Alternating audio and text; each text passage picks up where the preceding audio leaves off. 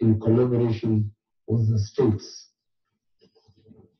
Similarly, good morning and welcome to Akai News. To listen to President Buhari's addressing the nation on Democracy Day, you can now visit Akai News for the full speech or listen now. 963,729 children are being fed to keep them in school and improve their nutritional status. Fellow Nigerians, the year 2020 has been like none other. In January 2020, the COVID-19 was declared a global pandemic by the World Health Organization. The number of global infections have risen from less than 8,000 shared between China and 18 other countries to over 7 million spread over 216 countries and on all continents.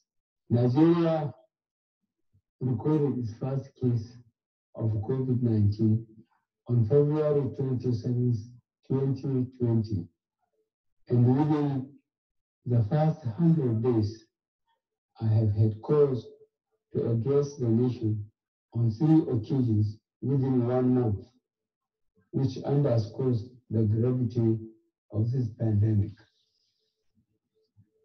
There is no doubt that this pandemic has affected the global economy and all known socio-economic systems.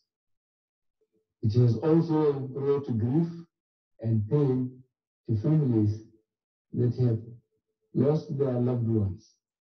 Like many Nigerians, I feel the grief and pain, not only as your president, but also as someone who has lost a close member of my staff and some relatives and friends.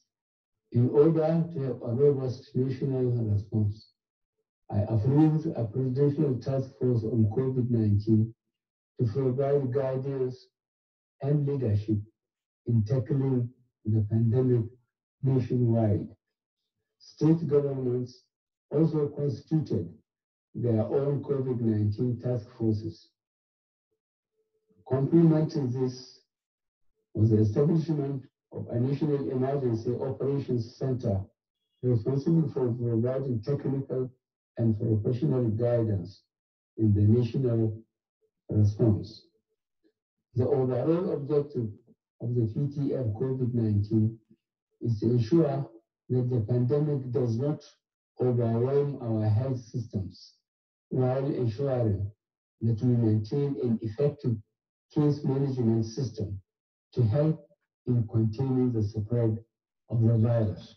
The impact of the pandemic has disrupted our economic system, and to ensure its functioning while still addressing the spread, the federal government put in place a number of various non-pharmaceutical measures to slow down the spread of the virus, in addition to a progressive reopening of the economy.